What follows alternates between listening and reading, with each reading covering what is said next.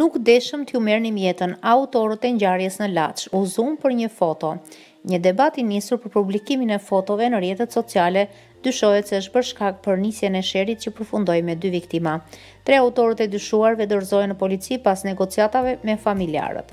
Vëllezërit Markel dhe Manuel Bushi bashkë me djalin e xhaxhait të tyre Vincenzo Pali Bushi kanë qenë ulur së bashku në një tavolinë, ndërkohë që në një tavolinë tjetër kanë qenë Kelvin dhe Erion Jushi, të njohur dhe me emrat Mikel dhe Jani, djem xhaxhallarësh.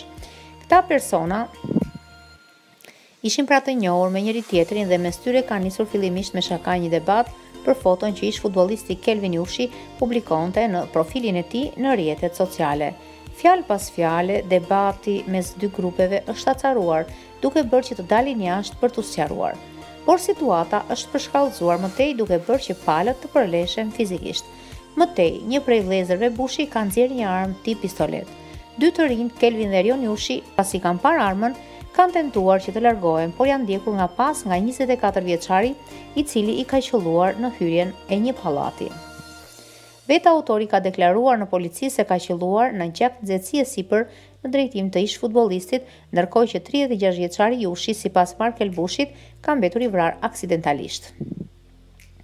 Debatuan për Facebook, pastaj u përleshëm dhe situata doli jashtë kontrollit.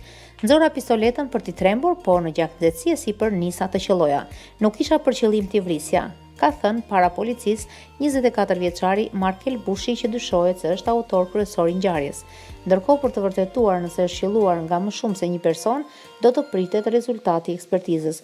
Për dorëzimin e 3 të rinjve mësohet se ka negociuar grupi i posaçëm hetimor me në krye shefin e komisariatit të Kurbinit Erdit Reçeku.